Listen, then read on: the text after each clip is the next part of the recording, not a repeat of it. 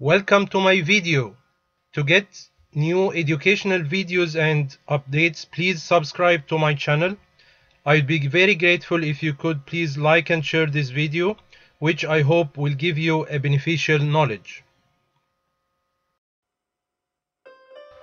There are 4 secrets for any intraocular lens implantation during cataract surgery. Make sure the bag is inflated, the size of the wound is fitting the injector or the forceps, and the correct intraocular lens orientation, and make sure the lens is inside the bag to avoid uveitis and glaucoma. Our lens today is Akreos Adapt AO. It has 4 haptics and there is indicator taps on the 2 of the haptics for the proper orientation of the lens.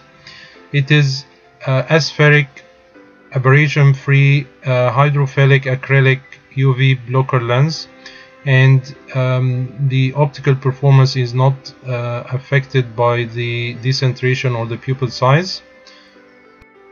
It has very wide range of dioptric power from 0 till 30 diopters, and the overall diameter differs, and it is very safe but has got very rare side effects like PCO and opacification.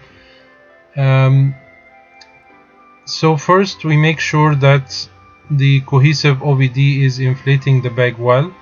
Then we enlarge the inner side of the wound to avoid Dismus membrane detachment while injecting the lens. So the assistant is putting the OVD in the tip of the injector till the line, and then 1 drop of OVD in the loading deck of the injector.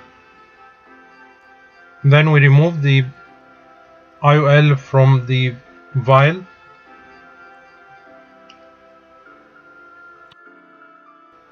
By non-toothed forceps, remove the IOL from the yellow holder from the optic and try to be on the periphery of the optic, not the central part. Then we'll put the intraocular lens in the loading deck, and we push on the intraocular lens from the 4 haptics and make sure that the orientation of the lens is correct.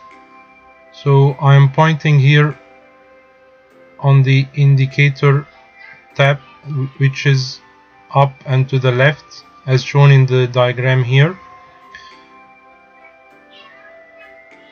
and you make sure the optic is fitting the plunger.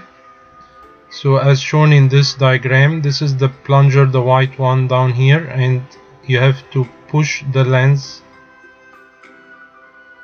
So the plunger, the white plunger, is coming forward here, and we push the lens to fit the plunger from its optic. Then we close the loading deck and another time here. So when you are comfortable with the position, you can close the loading deck, and you have to fit the tip that has the OVD in its place, and there is a click that you can feel.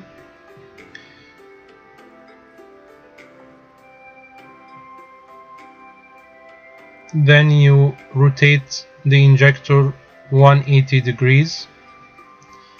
So here we close the loading deck, and then we put the tip, and then we rotate 180 degrees to have the bevel of the injector down. Again, here the optic is fitted into the white plunger and the orientation is correct. Then we can close the loading deck. Then we fit the tip of the injector, and with the loading lens inside and the bevel down, with rotatory movement not to disrupt the incision, and you go with the injector till the edge of the capsular axis to make sure you are implanting the leading haptics in the bag.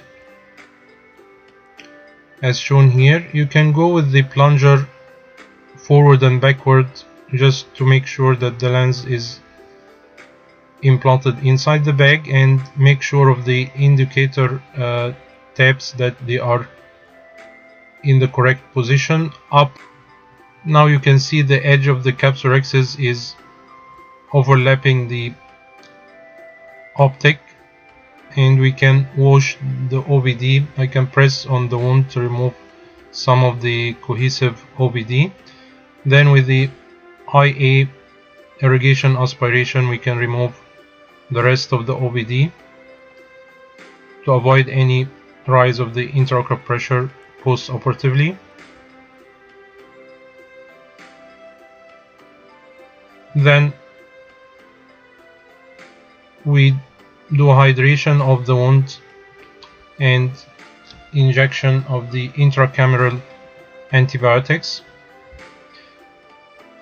This lens can be used as scleral fixation in cases of aphakia as well. We'll discuss this technique later. Thank you for watching.